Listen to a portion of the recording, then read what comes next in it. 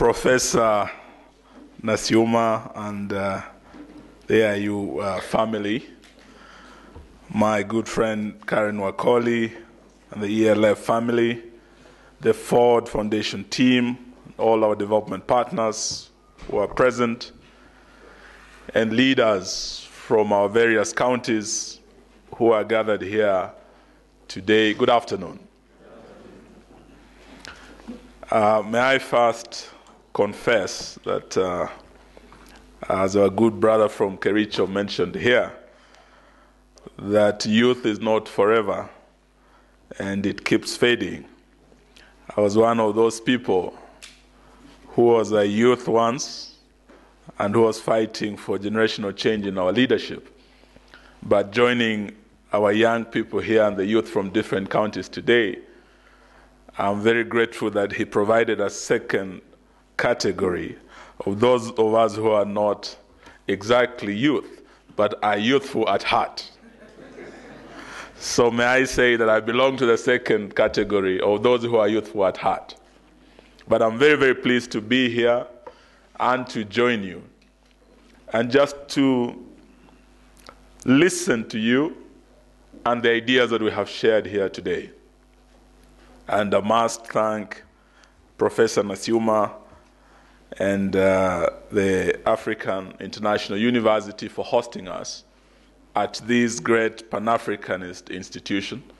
It's my first time here, but I'm very, very grateful to be part of an institution that has a great history, and to be able to meet the young people from different corners of our country who have come here from different counties to talk about devolution. And today, as I came, I brought with me some little present for each one of you. There's a little book that I'll be requesting each one of you takes home with you. It is called Jukumu Langu, and it's about devolution, a simplified form. It's part of a civic education program that we have been working on with our development partners.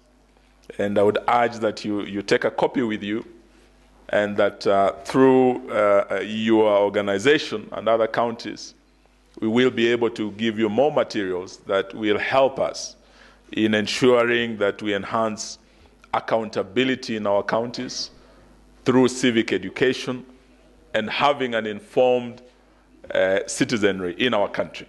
So please, when you get one, take time to go through, and would want you to have more as we come to the counties. We've been going around universities. I think I addressed the University of Nairobi recently, and this is the second university professor I'm coming to, and I'm very happy that you're the second one to host us.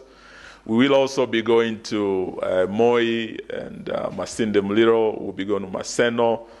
We'll be going to Jomo Kenyatta, KU, to ensure, and Pwani University, to ensure that we reach all the young people in our country to be able to bring them on board the devolution ship.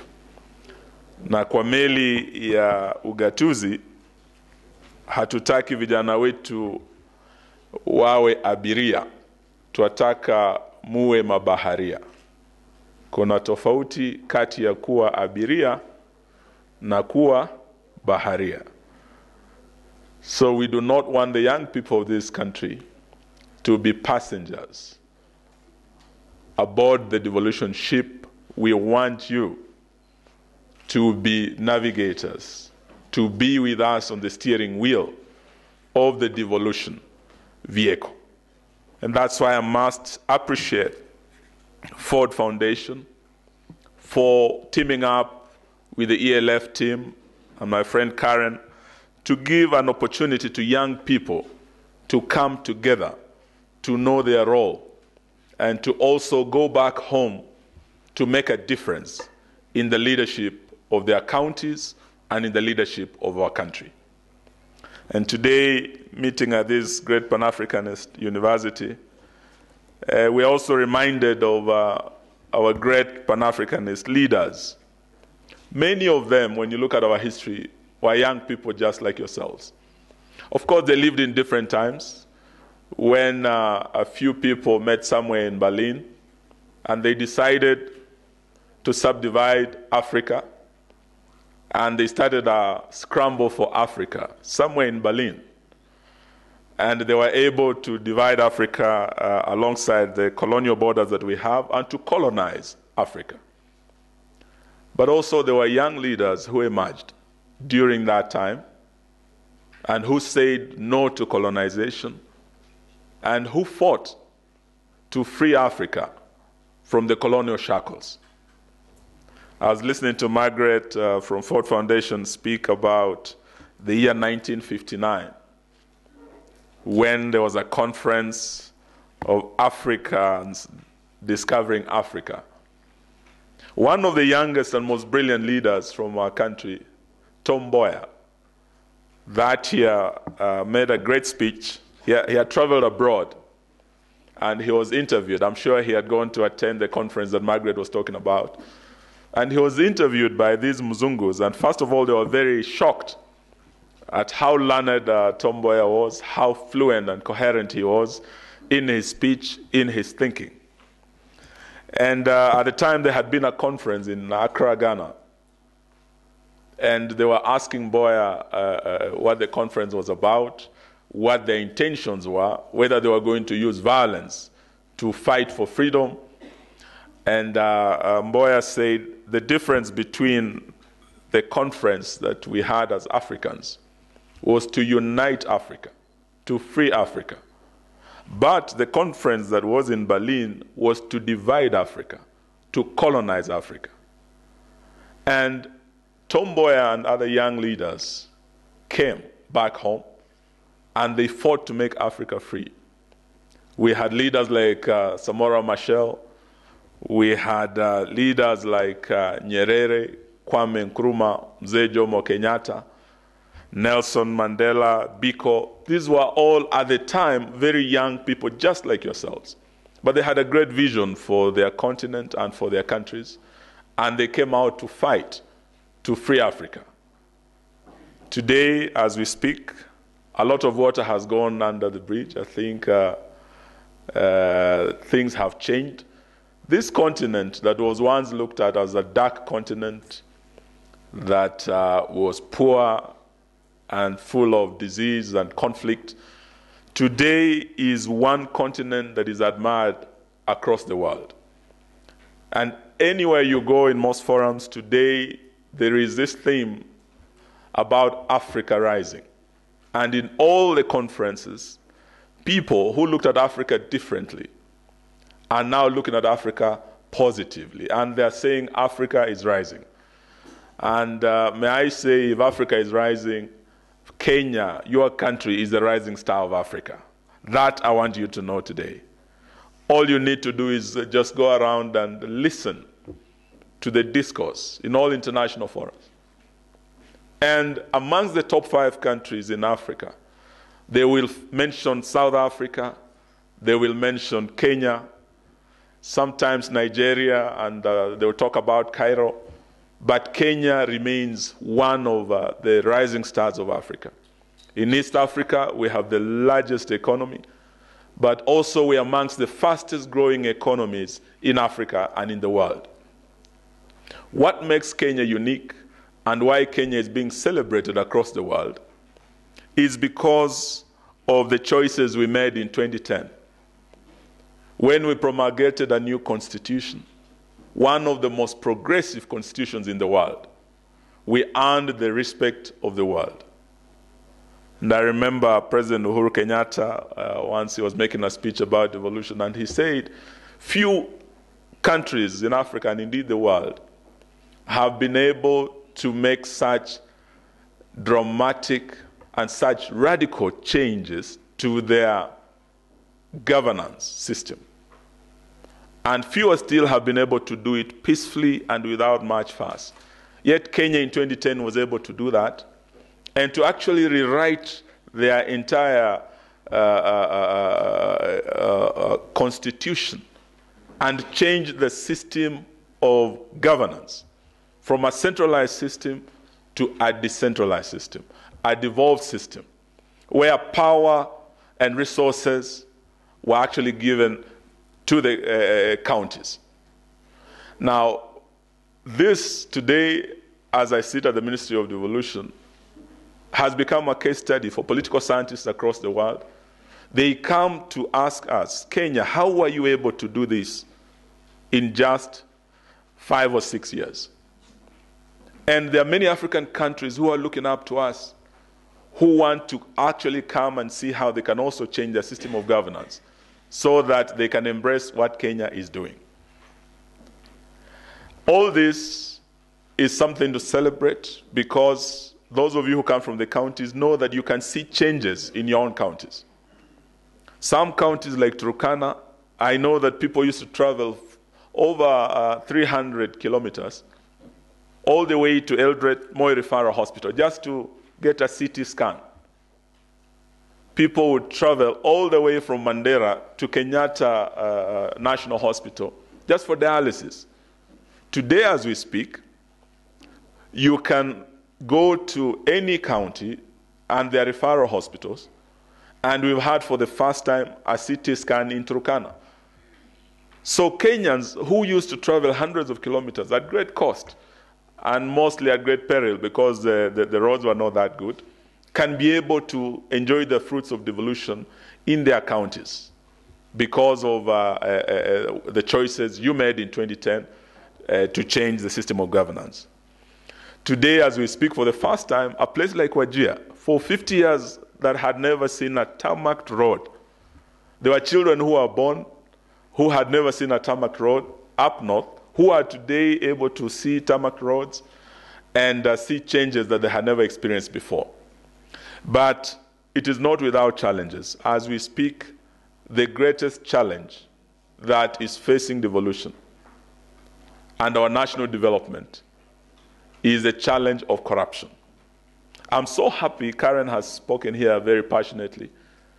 The other leaders have spoken here, that you are asking yourselves, how can we do things differently? And this is where you come in as young people. In 2009, we had the Kenya We Want conference. And at that time, Kenyans came together, and in the words of Prophet Isaiah, they said, "Come, let us reason together." They had a very candid talk, and they asked, what is it that bedevils our country? And there were two things: tribalism and corruption.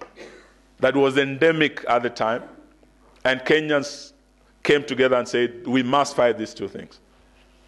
Now, I would agree with you that the objects of devolution under Article 174 and 175 was to devolve resources and power to the people.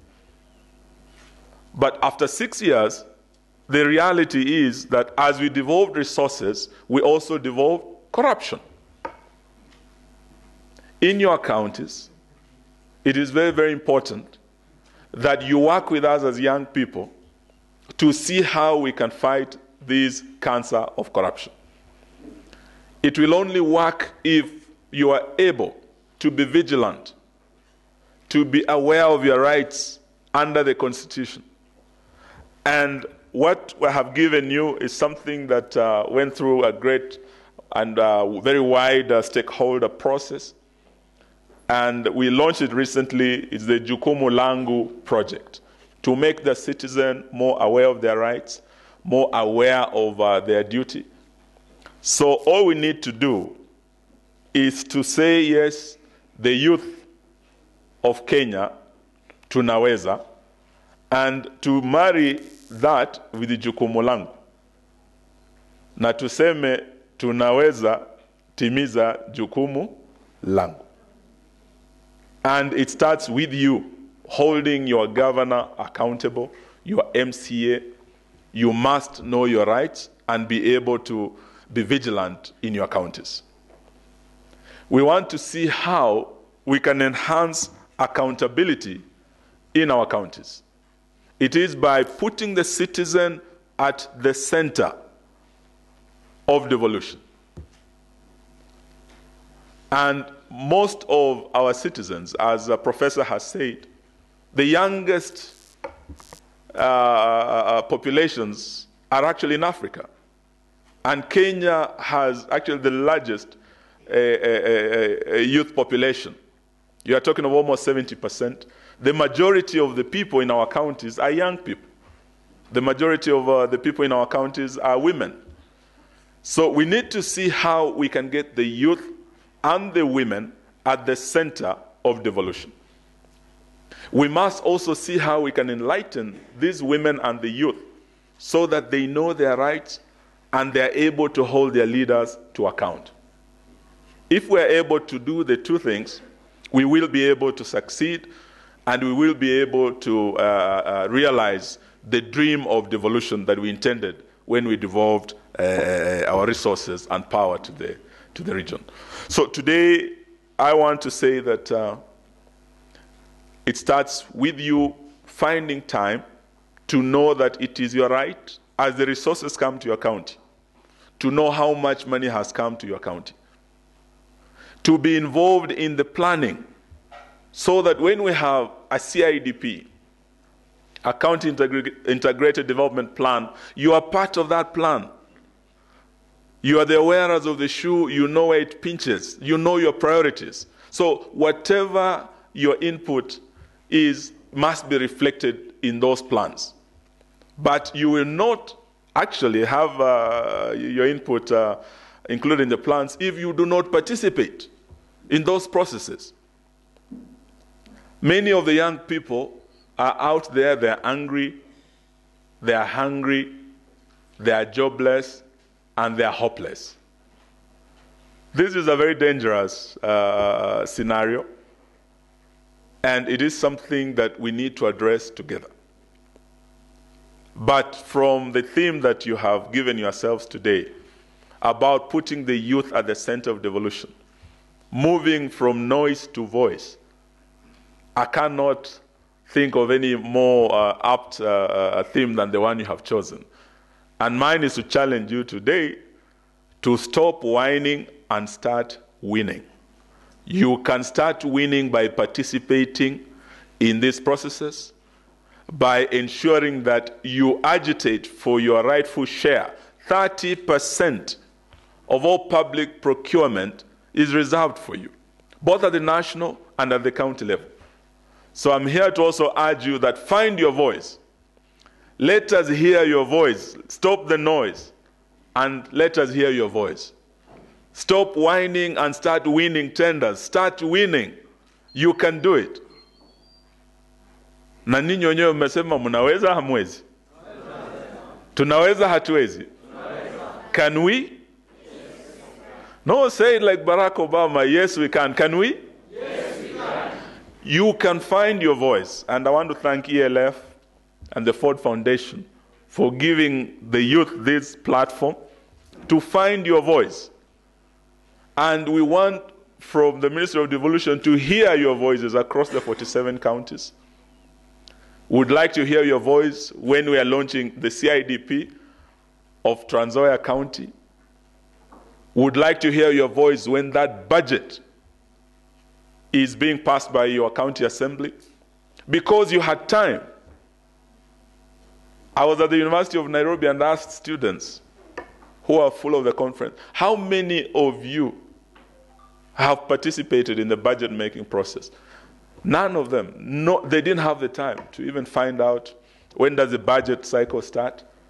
They did not bother to go and participate. They have no idea what was budgeted. And how many of you have looked at your CIDP, your County Integrated Development Program? Okay, let me ask you. I was talking about Nairobi University. Let's see ELF here.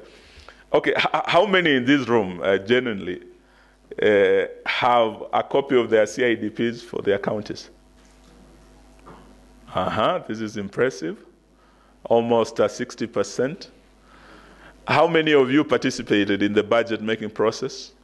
No, genuinely, if you participated. Thank you. This is encouraging, but if we can have more young people participating in those budget making processes, ensuring that the priorities of your counties are captured, it will be a success story for us as far as the journey of devolution is concerned. Why am I asking this? Are there people from Makueni here? Yes. Now, Makueni is one of the leading examples of effective public participation. And I think Professor Kibwana, who was my professor of law at the University of Nairobi, has done very well. Mukirudi nyumbani mwambie mwalimu wangu hongera. He's doing a good job in Makueni. He has devised a very good public participation program, and would like to see that replicated in the other counties, so that the citizen is at the heart of decision-making in the devolved system of governance. That is very, very important. And we took to Makueni other governors from your counties. Peer to peer, we went to see how Makueni is doing things differently. And we were shocked that in Makueni County, there is a hospital, maternal hospital, that was constructed with just 135 million shillings. 135 million. From foundation to roofing to equipping, that hospital was opened by the First Lady recently. And it's fully equipped and operational at less than 200 million shillings.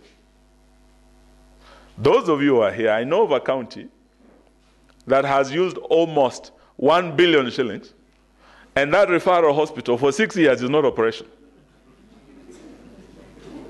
Yet in Makueni, 135 has given us a hospital.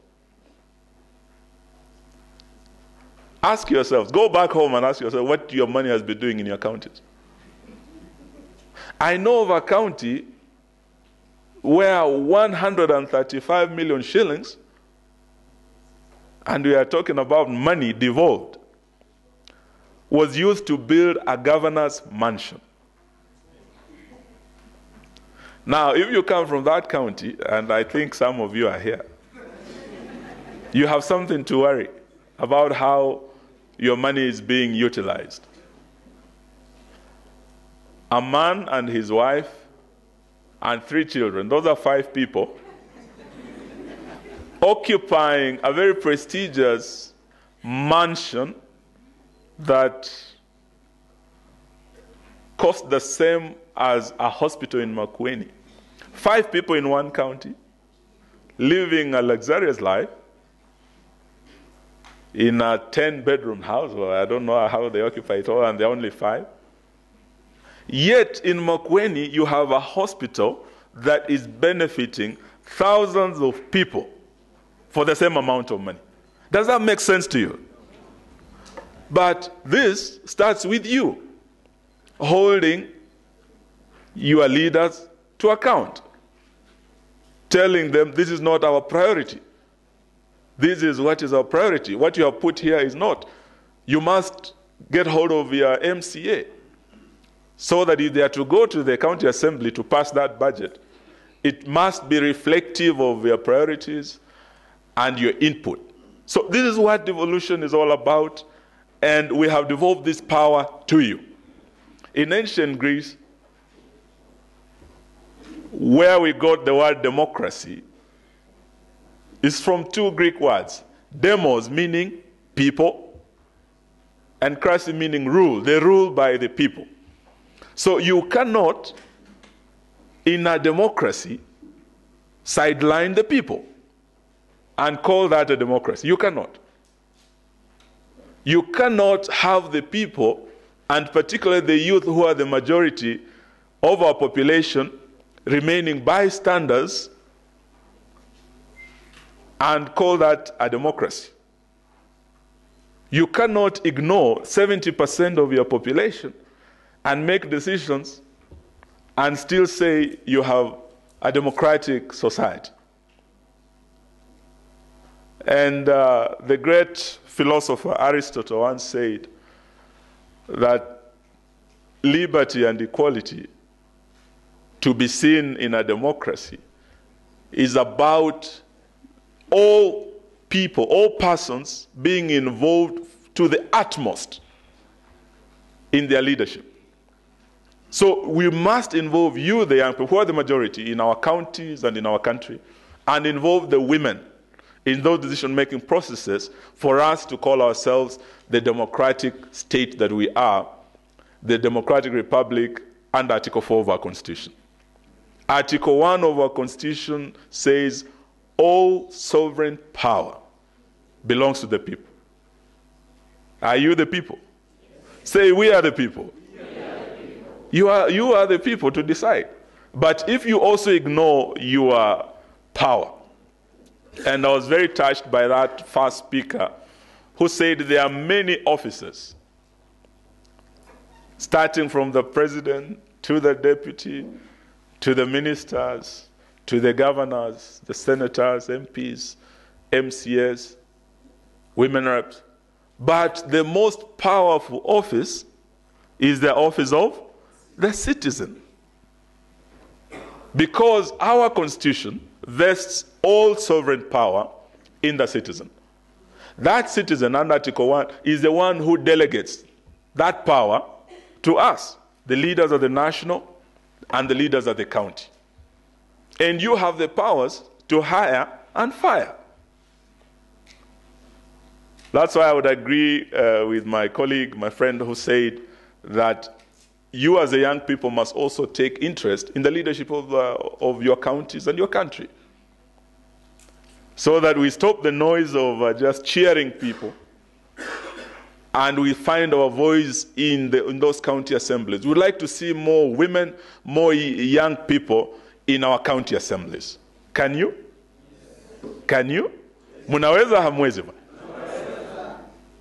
Na usiseme ati kazi ya MCA ati ni kazi hivi hivi hautaki, hapana. An MCA is a legislator, a very powerful legislator. And with your degree, you can go back and make a great difference in your county as an MCA. In your county assemblies, billions would pass through there. And do not look at that job of an MCA. Hiyo sio kazi ya councillor. An MCA ni mbunge wa bunge la county. Sijui kama tunaelewana. An MCA is just like an MP, because an MP has several wards, but MCA has one. So you can make a big difference in our county assemblies. You can make a big difference in our national assemblies and in our Senate. Please go back home knowing the power you hold and the difference you can make in the governance of your country. So that is all I wanted to say to you, and to thank you very much, and to say to Professor Aseka, I was very, very touched. I wish I met you earlier, because I just started my PhD course at the University of Nairobi for a doctorate of law. But that course you talked about, a PhD in leadership and governance, is very, very attractive. I wish I knew about it before. I would have actually enrolled for that one. But it's very attractive, and I would want to encourage those of you who have masters to consider that, because, as Karen said, I think we have a problem in our leadership. And I agree with a good professor that instead of statesmanship, I think we have a lot of demagoguery, he called it. So we have more demagogues than more statesmen. Ni kweli, si kweli? So what Africa is short of, may I conclude by saying that what Africa is short of are not leaders. I think what Africa is short of is integrity in our leadership. I think it's a question of integrity. And I want to agree with you as young people, because you are the best hope of our country. You can change this country if you are able to fight the two evils of corruption and tribalism. We can change our country. You are the fresh blood that we can actually inject in our national veins and in our county veins and change our country and our counties. That is possible, and I want you to know that you are the best hope for our country. As you go back to our counties, please take your role seriously and let us engage as we come, because I'll be coming around the counties. We see how that can be done. And as we fight corruption, please, may you be our watchtowers for devolution and against corruption. May you also be the whistleblowers. When you see an example of what I've given here today, 200 million being misused, that would have changed the lives of your people in your county, please make noise about it. In fact, you don't need to make noise. You have a voice now through this institution and other institutions. Let us hear your voice, and we will act on it. And lastly, for the war against corruption, we want you to be part of that war. Our president has declared war against corruption. He's leading from the top. We have asked our governors to lead from the ground. The other day I was asking private sector. We were the Kenya National Chamber of Commerce elections, and we said this war against corruption will not be won by government only. We must have private sector on board. We must have the civil society on board. We must have our young people and our women on board for us to win the war against corruption. And we need all hands on deck for us to win the war against corruption. And this touches you as young people. As I said, with the AGPO provision of 30%, reserving that public procurement for you as the young people and the women from your counties. Are you getting it? I would like to honestly hear from you. Are you getting your share with your 30%? Are there any of you who have had AGPO tenders? Maybe by a show of hands. Those of you who have won tenders, AGPO, that is a very small fraction. I'll tell you a little story. Once upon a time I was MP for Saboti, and I brought 2 bills to the 10th Parliament. One of them was for the elderly, about pension, access to pension funds, and about the year of retirement, whether it should be 60 or 55, and whether one could access their pension much earlier. I brought a second bill that I had researched on from South Africa and other jurisdictions about setting aside 25% of our public procurement for our youth. The Minister for Finance then was Uhuru Muigai Kenyatta, and he was also Deputy Prime Minister. So he called me to his office and said, Eugene, I've seen your 2 bills. They are all money bills that will have great implications on our economy. But this one for pension, wacha kidogo hii ya wazee, hii ya vijana. Can we work on this one? So we pushed it, and at the time, the president then and prime minister said, no, we cannot afford 25%. We will try 10%.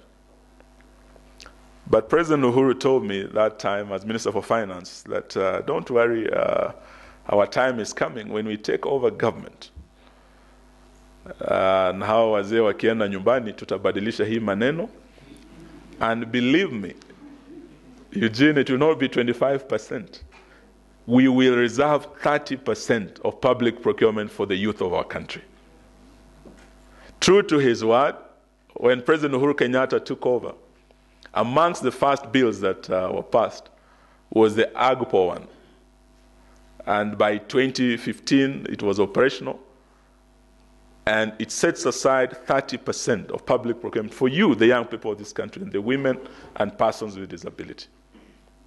The issue is, they say the truth in the pudding is in the eating. The truth is, from what I'm hearing here, and it's the same thing I saw at the University of Nairobi, very few young people are actually enjoying the fruits of this legislation. Do you know what 30% of our public procurement is? Do you know what we are talking about? We are talking of over 300 billion shillings reserved for you. And what we envisioned was to see how we can create entrepreneurship. Many of you who leave universities and tarmac for years may not all get jobs. But through this program, we can turn you from job seekers to job creators.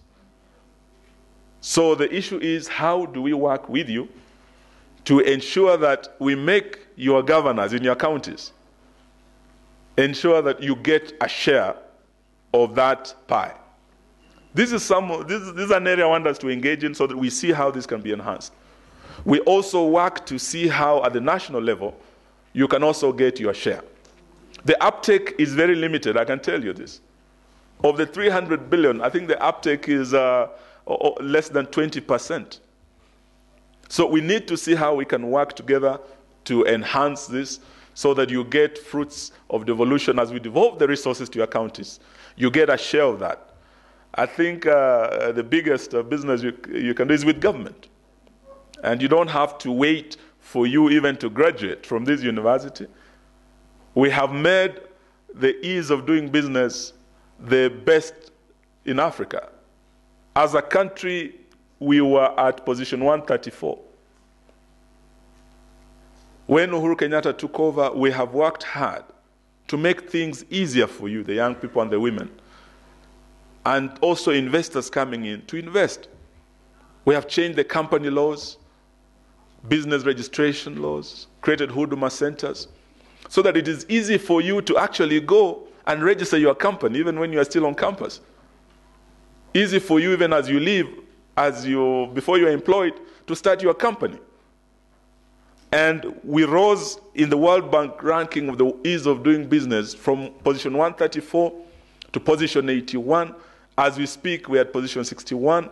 And by next year, we are working to see how we can be amongst the top 50 nations in the world in terms of the ease of doing business, so that we can get more people investing in our country, but also we can get more investors, local investors, including yourselves, you the young people of our country.